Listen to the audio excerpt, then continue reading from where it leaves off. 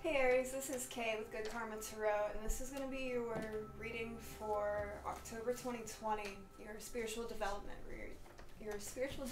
reading. Okay, so I already got the cards out. Oh, I didn't roll your dice. What do we got for Aries? Okay, so we got the number 1. I don't know if you guys can see that. So the number 1, it actually suits you because you guys are very good leaders.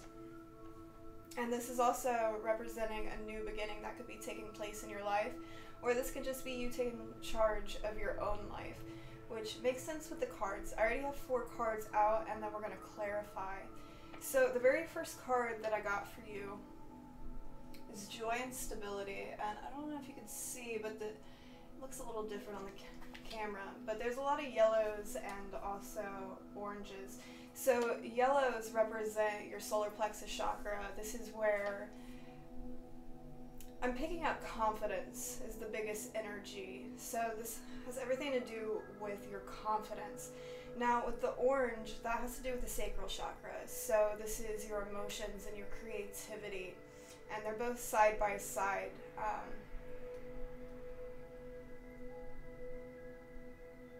Okay.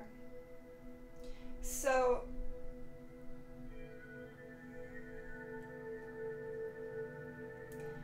I'm not going to go in order of the cards because I'm being drawn to the darkest fears, and this is the 9 of Swords. So you might have a lot of fears coming up for you right now. You might be overthinking things. You might be in your head about something regarding your situation. This could also represent something going on in your home life with darkest fears, and then also home instability, because this is also representing your home. But you have 2 9s here. We have a 9 with darkest fears, a 9 with well-deserved reward, and also I'm being drawn, this is the High Priestess, okay? And if you look closely, there's several circles within a circle in this picture. So with both 9s and the circles, it's kind of like you're completing a cycle, a karmic cycle, something that's brought you a lot of fear, a lot of an energy, again, of overthinking things. And with him being on top of this building right here, it's like this is something that you're overcoming right now. So you could have a lot of insecurities coming up, or family issues, whatever this is for you. But I see you overcoming this, which is absolutely beautiful. So let's go ahead and get into clarification and see where this goes. This could be love related too. It'll be different for all of you. Alright, what is this? Joy and Stability. Could be a marriage.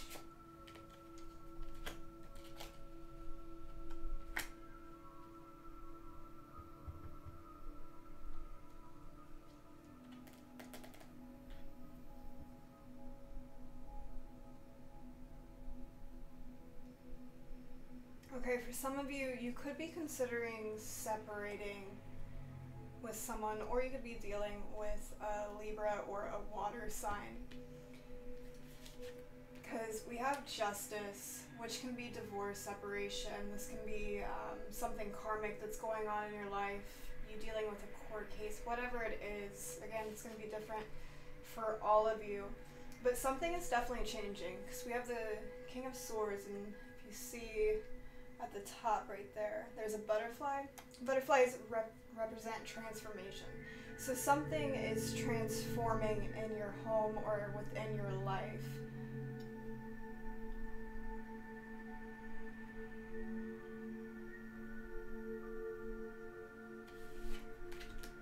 What is this King of Cups?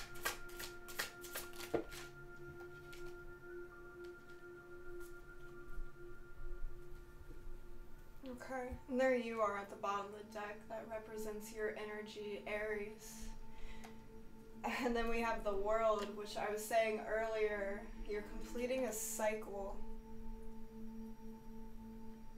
So it's like kind of like you're taking control of your life. You could have been dealing with, because this is clarification for this King of Cups. King of Cups is Cancer, Scorpio, and Pisces. And then with the Knight of Wands with it, you could be dealing with an immature energy.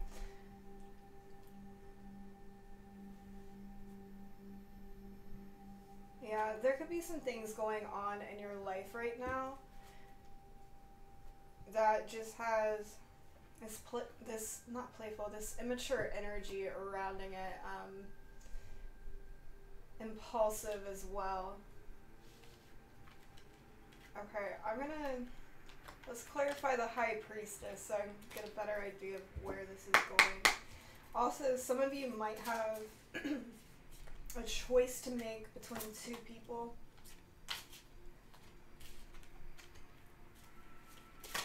High Priestess. That's good.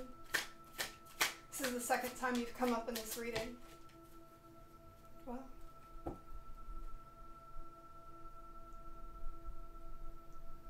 Yeah, you have a lot of yellows. A lot of yellows here. Because we have strength. And then we also have the Nine of Cups. And the Queen of Wands. And there's so much yellow in each of these cards. So I don't know if you took a hit to your confidence recently or in the past at some point, and you're finding the courage to build that up again so that you can close out this cycle of, I keep getting insecurity for you. There's some kind of insecurity, and it could have to do with this Justice card back here.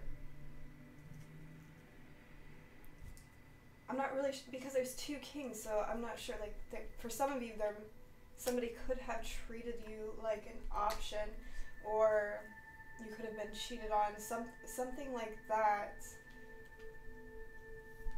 Something that destroyed your confidence, for sure. Something destroyed your confidence, and you're having the courage to build up your confidence again. You're finding the strength to overcome this. This also represents Leo. Some of you might be dealing with a Leo, but I see this more as you gaining the courage to overcome this.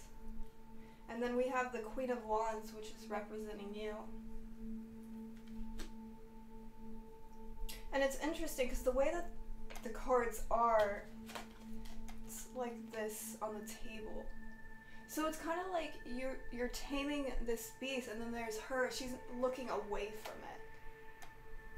She's looking away from the past. And so you're like, you're stepping into your power. And you have this inner knowing, you know there's something that you need to do, but you might be very afraid to do it.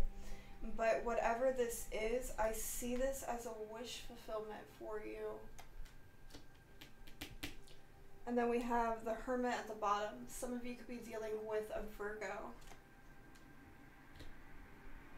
But I'm seeing this more as Scorpio just got something similar, like you're going within, but I don't really feel like you're going within to like look at the past, contemplate the past, or anything like that. I feel that you're going within to build up your confidence again, or to find the strength to do something.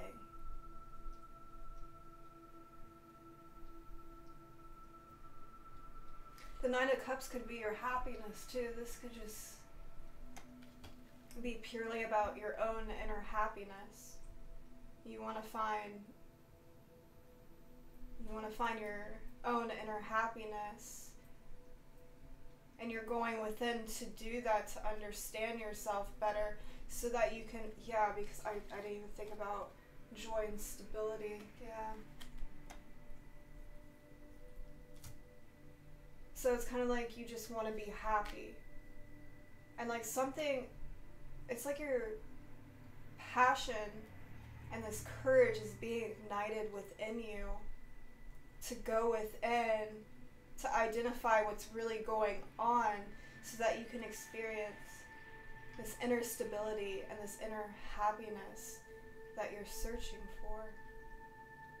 I feel like you're tired of the games, you're tired of the karmic cycles, karmic situations, and you're going within to find your own happiness.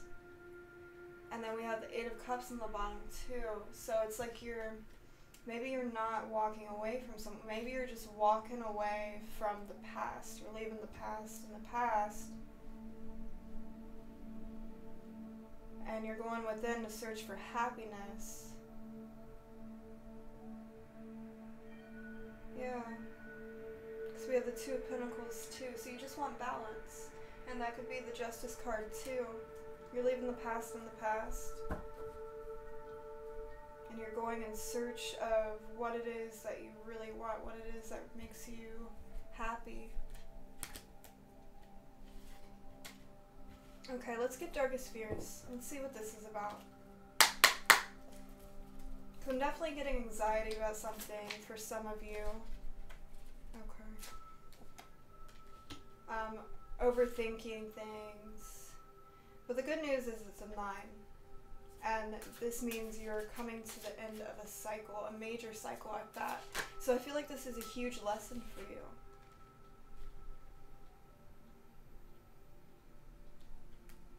Oh, okay. So clarifying the Darkest Fears, we have the Two of Cups, which is soulmate energy. And then we have the Three of Pentacles, which can also represent a partnership, and also somebody that you work with. And then we have the Seven of Pentacles. You've invested a lot of time into something. So maybe for some of you, you've invested a lot of your time into something or someone, and maybe you're just afraid that it's all for nothing. And then okay. So we have the Devil, which is Capricorn energy, on the bottom of the deck. And we have the Five of Swords. And the Four of Swords, again, going within. So you're afraid that, either you're afraid of this Devil energy, which is representing toxicity in your life. Either you're afraid of this happening again, or having a relationship or something that ends up being really toxic for you, or you're afraid that what you're investing your time into isn't even good for you. So I feel like, especially with the Four of Swords on the bottom, and then we got the Nine of Swords again, but this time it's in reverse, and the Four of Wands again upright. So it's good because this is all with the Nine of Swords, which is this Darkest Fear energy, and that's upright, but this time it's in reverse. So it's like, it's kind of an energy like, how am I going to pull myself out of this? Now I do have to say, some of you might have addictions with the Devil here, okay? This can be physical addictions, this can be codependency, or this can just be a negative thinking pattern that you have that's keeping you stagnant. So you're going within and you're contemplating and you're like, how am I going to pull myself out of this? And then with the Five of Swords, it's like, it's kind of an energy like you've been battling something, you've been in battle, and you're tired of that. You don't want to experience that anymore. You want a loving relationship or a career that suits you, whatever this is. Like, really, at the end of the day, you just want to be happy, is what I'm seeing. You don't want to have to worry about these things. Alright, let's keep going. Okay, so now we're clarifying a well-deserved reward. What is this about, Spirit? See, it's good because your dice was number 1, and then I saw the Emperor earlier. Yeah.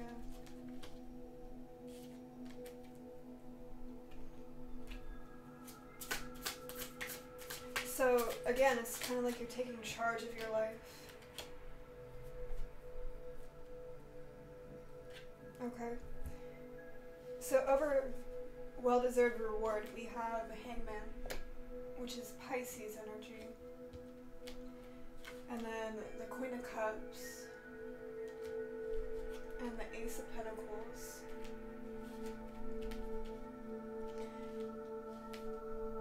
If you have Scorpio in your chart, go check out this Scorpio reading I just posted, because it has some of the same cards. And similar message with the Hangman. It's gaining a new perspective on something. It's taking a pause and taking the time out to enlighten yourself on something, or to detach from something that's toxic for you. And I feel like with the Queen of Cups, you're really trying to get yourself back into a place of being loving and nurturing. Some of you might be very intuitive, because this is an intuitive woman, a psychic. And then, yeah, we have the High Priestess here, so it's kind of like you need to take a pause, and you need to reflect and go within.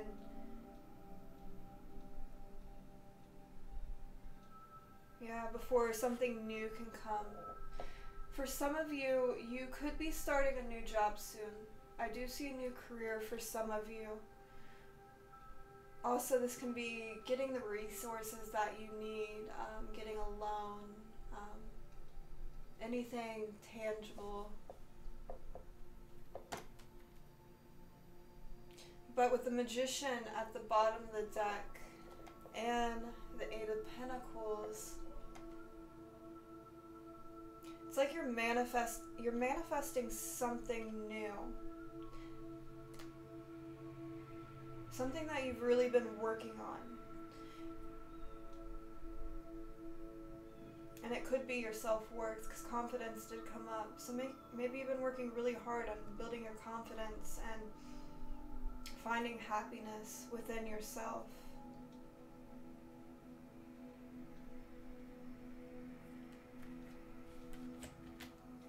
Okay, so I'm going to get a couple messages from this deck. I have no idea what it's called.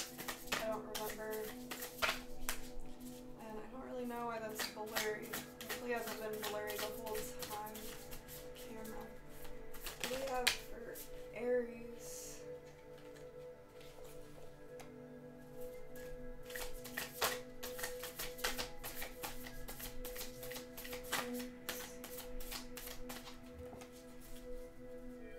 I'm gonna get you one more. Aries.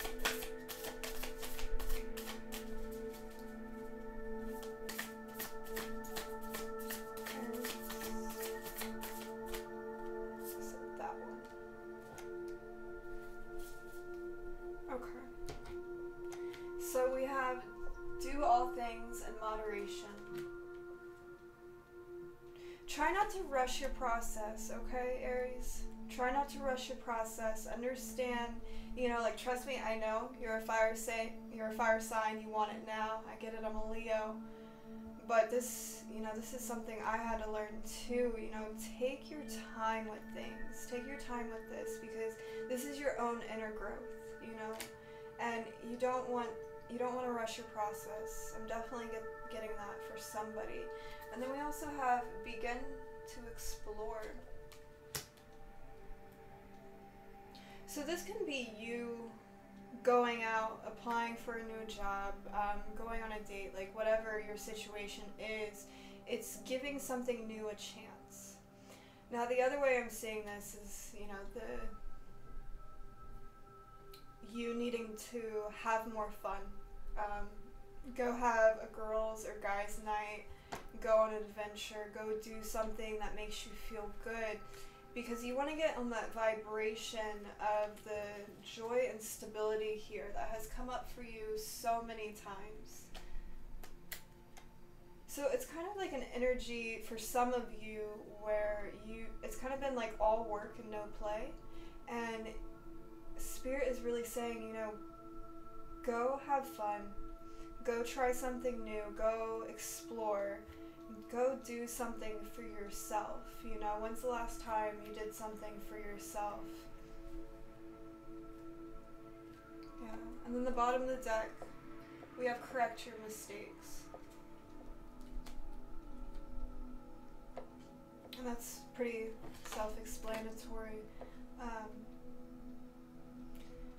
Really, I feel like it's just about holding yourself accountable for your own happiness, you know? Instead of placing the blame on somebody else or your situation, no matter how difficult it is, this is about you really taking accountability for your own happiness. Being like, okay, well, maybe I could do more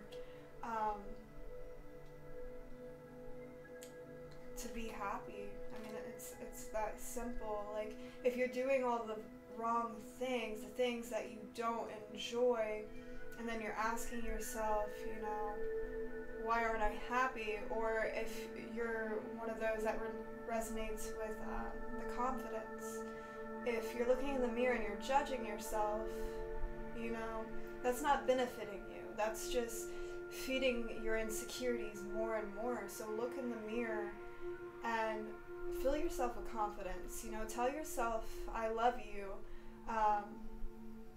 Tell yourself, I am confident. This is going to create a belief for you.